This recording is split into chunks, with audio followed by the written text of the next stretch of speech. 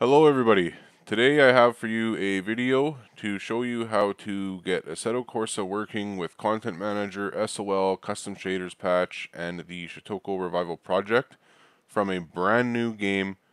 I reinstalled everything. I have not done anything yet. It will be a fresh start. If you like what you see, subscribe to me. That'd be awesome. Like the video, that'd be awesome. Other than that, we're going to get right into it, and I'll try to make this as quick as possible. I do apologize for the sensitivity of my mic today. It is a new one. Alright, so you have Assetto Corsa. The first thing you do is you do have to launch Assetto Corsa once. This will make Steam install the proper files that the game needs to run with the Content Manager. To get Content Manager, all you have to do is type it in on Google or whatever you're using. I'm just reinstalled Windows shortly, so I have, Microsoft Edge. Go to Content Manager on Assetto Corsa here, assettocorsa.club/content-manager.html. And we're just going to scroll right down to the very bottom here, and we're going to look for the thing that says to install the light version. Download light version right here. And we're going to go ahead and download that and open this up, and you will have Content Manager in here.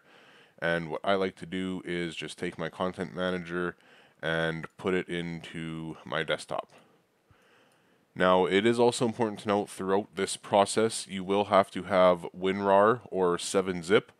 It doesn't matter which one you have. Honestly, people will say, oh, get 7-zip, it's better. I don't have issues with it. WinRAR has issues. I don't have issues with anything.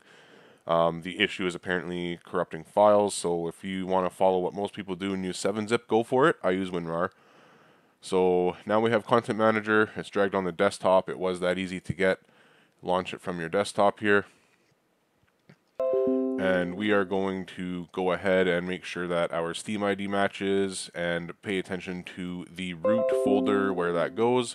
It'll be, for me, x86, Steam Apps, Common, Assetto Corsa. Make sure you just know how to get there. And if you want 7-zip, you can install it right here. But I'm not getting that. So I have this all up here, and I'm just going to leave it how it is, and I'm going to go ahead and hit OK and install Content Manager. Right away, what I'm going to do is go to the top right, and I'm going to update to the latest version. Content Manager will restart. Alright, now you have the latest version. The next thing you're going to hear about is Custom Shaders Patch. It's going to be the biggest thing that we have here. So all you have to do is, once you have Content Manager, you've switched to the latest version. The full version is optional. It's I think it's $1, or it's by donation for the Content Manager. So you can go ahead and look that up if you want to get that. I do have it. I'm not going to be using that right now. Install Custom Shaders Patch. Wait for this to update. You can do auto update to recommended versions if you want. Yeah, I'll just keep it up like this. It's not going to give me any issues. And I'm going to go ahead and use 1.77. Pay attention to the servers you're joining online. You may have to use different versions. But for now, I will put it to its latest version, and I'm going to just leave this as it is. Custom Shaders Patch is now installed. The next thing I'm going to do is install SOL, which is another modification thing for weather effects and stuff like that. So let's go to racedepartment.com/downloads/sol.24914. Now on Race Department, just make an account. It takes a couple minutes. It's free. Everything's good to go. When you have your account, you sign up, log in, download SOL 2.21, and this is where you're going to need 7-zip or WinRAR. So let's just hit download here, and it's going to download. Now, one thing to pay attention to throughout the time you're installing files, you'll hear a lot of people in a lot of guides mention installing things into your root folder. However, just installing it into your root folder isn't always going to solve all of your problems. I recommend that you take the actual folders and install them into the folders themselves. So, for example, if you have a file and there's an extension folder in there and there's nothing else relevant and what you need to install is that extension folder, you can literally just drag that extension folder into where the extension folder is and have it overwrite stuff and it will work out fine, or just install what it has to install. I will demonstrate what I mean when I'm doing that here today. It's just a way to make sure that you're manually installing things properly and not relying on your PC and the files to just go into where they need to go. You can actually put them right into where they need to go and you won't have to worry about anything. And we will also go over the installing through Content Manager. I myself prefer to manually install everything using the folders over Content Manager because sometimes Content Manager doesn't work out properly. So while SOL 2.21 is installing, I will show you something in the Content Manager which we need to take care of, which is allowing your applications to run. So we'll go to Assetto Corsa, we'll go to Apps, and you're going to enable the developer apps as well. And this way, when you have SOL and everything, it'll all work out properly.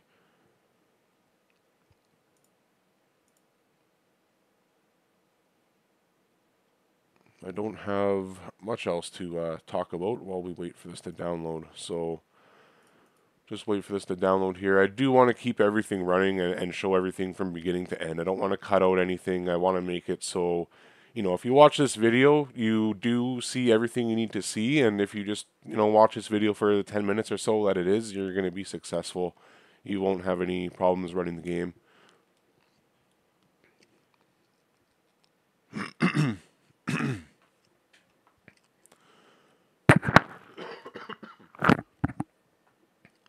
Alright, so now we have SOL, and we're going to be greeted with a mods folder in here. And what we need to do is, I like to go like this, and I will just move these to my desktop. Now what we need to do is access the Assetto Corsa root folder that I was telling you about, which we will get to by going to My PC, going to Local Disk, Program 86, Steam, over to Steam Apps, to Common, to Assetto Corsa, and this is the root Assetto Corsa folder that everybody's talking about. So let's just make this a little smaller, and this will be for the convenience of us putting files into here. Now what I will do is I will go back to my mods folder, which should be down here.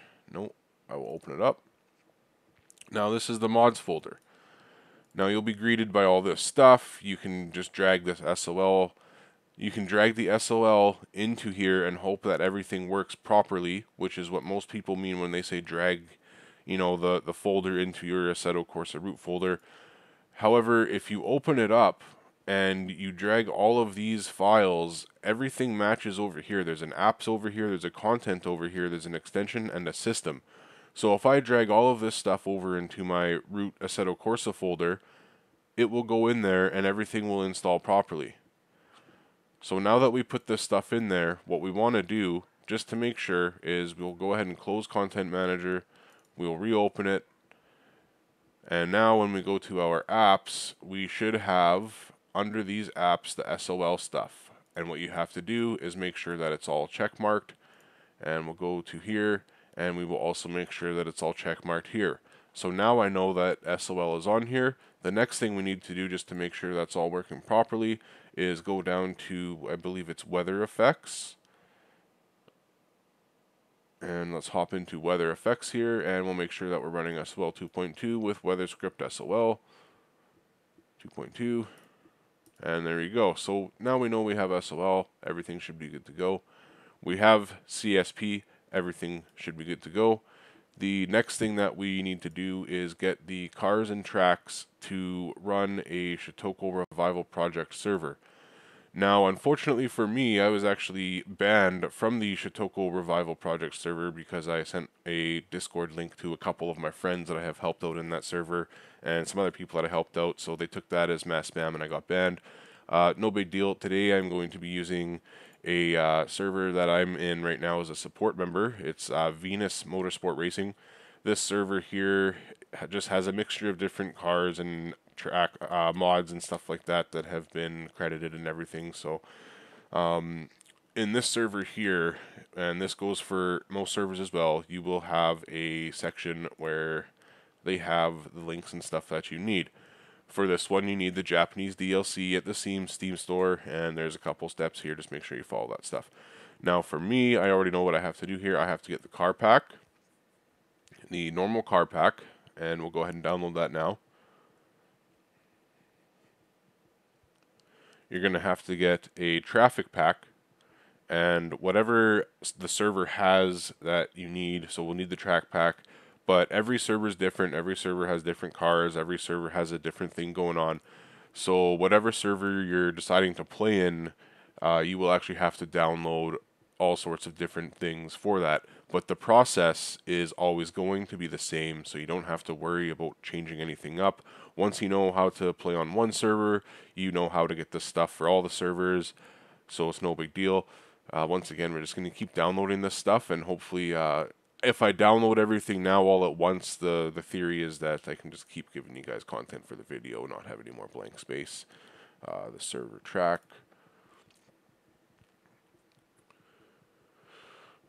So another thing that we're going to do real quick here is we're going to go ahead and go to online and uncheck missing. And now we're going to look for the server that I'm actually going to be using. Because what I want to do is I want to make sure that as I'm doing this, I'm getting all of these cars installed correctly. What I highly recommend is that you follow the guides, and as you do things, as I've done things, you make sure that you do things and then you make sure they're working. So we got Content Manager. We made sure that was up to date and working.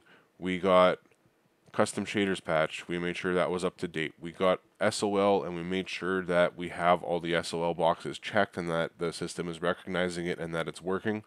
And now we're going to do the same thing for these cars. I'm going to download these cars. I will drag and drop them into Content Manager because that does always usually work for me, but I will also show you the manual install, and the only difference from the other one is that you take the car folder with all of the cars and you drag that into the car folder in your Assetto Corsa root car folder. So let's go ahead and install here. So I'll start with the VM Racing, and all I need to do here is drag these two folders into my Content Manager up to the boxes up here, and they should transfer over. And then what you have to do is install them with the Content Manager in the same section when you see the green arrow come up. So here we go. And now it's going to say install here. I don't want to install 7-zip. I'll just install the cars as they are in the folder. And now I should start to have a lot less missing cars. And I should be able to pick some of these cars. There we go. So all of these cars seem to have installed correctly. So now I can go ahead and move on to the traffic pack. I can drag those into my Content Manager up to the top right. And now, same thing as before. We'll just wait for those green arrows and we will hit install. And hopefully all of these work out properly now too.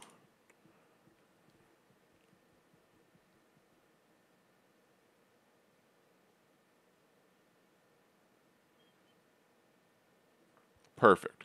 So now it looks like we are just missing the track, which is the next part that we'll do. But first what I want to do is I want to show you what I would have done if I was using my Assetto Corsa folder to get those cars in. So I'm back at the main folder here, and what we will do is go into the content and we will go into the cars, and this is every car that you have installed in your game. So if you want to manually do it, you go back to one of your car folders, you open up the car folder, you drag all of these cars into the white space here, and that will install them. Don't put them in a folder, install them into the white space. And that's how you manually install. So if the Content Manager doesn't work, you manually install it that way, and you will be successful. So the last thing that we need is the track, which is right here. I'm not sure if I downloaded that already, I can't remember.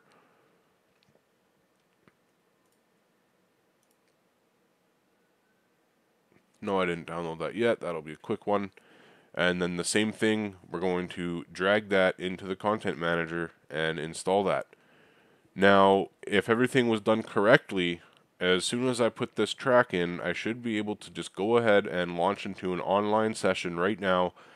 In that short time frame, everything should be done. There shouldn't be any more, concerns. I have a couple other videos up that have different types of graphic settings for you to improve your frames per second. If you're running an older graphics card, maybe you can disable some of these settings and you can get your game to run a little better with, the exception of a little bit less graphical niceness to it, which to me, I prefer to have a game that's running 90, 100, 110 frames per second that looks decent than a game that looks amazing that's running at 40 or 50 frames.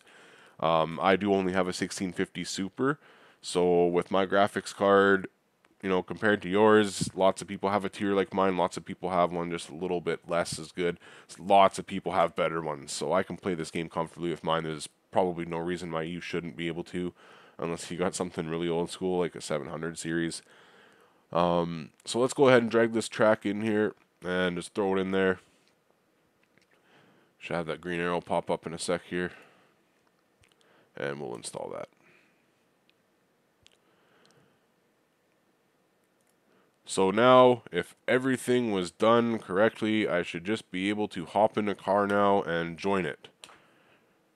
If I can't join it, we will diagnose this together and we'll go through what might be an obvious issue. Failed to initialize virtual reality. Okay, so one thing that I missed was when you install this stuff, you actually have to quickly change your resolution settings. So I'm just going to quickly close this window here, and we will go into the settings. Okay, let's cancel that. So go to your settings, go to Assetto Corsa in the top left, make sure you go to your video, and I don't know why it's Oculus Rift, I don't have that. I have a single screen. I do have two screens, but I'm only going to use one for the game. And I don't want a custom resolution. I want my resolution at 144 Hertz. I don't want my frame rate limited. And we will just roll with that for now just to see if everything's working. I am going to come in here and I'm going to follow one of my other videos. I'm going to change everything in here, so don't follow these settings. Follow your own that you like. Alright, now let's go back in. Now let's see if we can join. Let's see what's going on now. Use extra effects. Okay, so the normal motion blur is enabled by default in the Assetto Corsa settings, and so is extra effects. Now, I usually don't use extra effects because it's really graphically demanding. However, for the sake of most normal graphics cards and higher tier stuff, we will disable motion blur here, and hopefully with this disabled, we can now join this online session.